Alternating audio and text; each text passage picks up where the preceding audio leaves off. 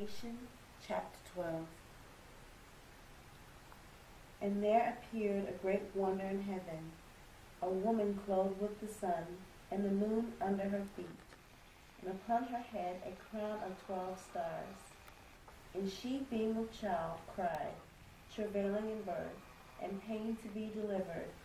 And there appeared another wonder in heaven, and behold, a great red dragon, having 7 heads and 10 horns, and 7 crowns upon his heads.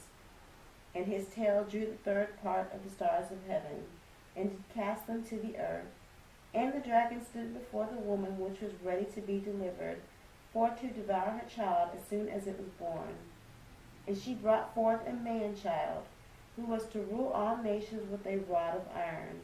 And her child was caught up unto God and to his throne.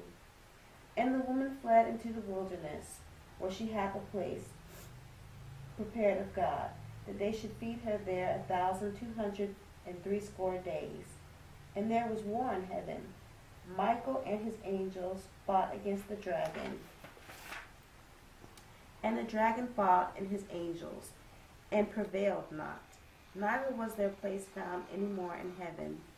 And the great dragon was cast out, that old serpent called the devil, and Satan, which deceiveth the whole world.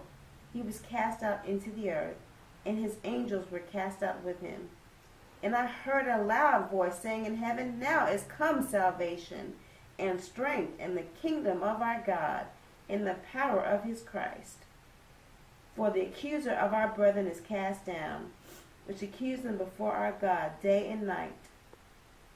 And they overcame him by the blood of the Lamb, and by the word of their testimony, and they loved not their lives unto the death. Therefore rejoice, ye heavens, and ye that dwell in them. Woe to the inhabitants of the earth and of the sea, for the devil is come down unto you having great wrath, because he knoweth that he hath but a short time. And when the dragon saw that he was cast into the earth, he persecuted the woman which brought forth the man-child.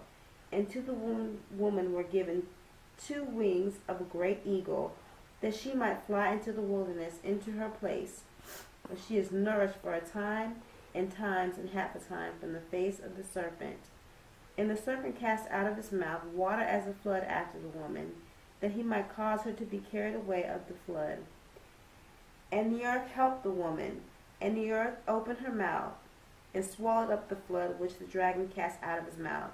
And the dragon was wroth with the woman, and went to make war with the remnant of her seed, which keep the commandments of God, and have the testimony of Jesus Christ. Revelation chapter 12.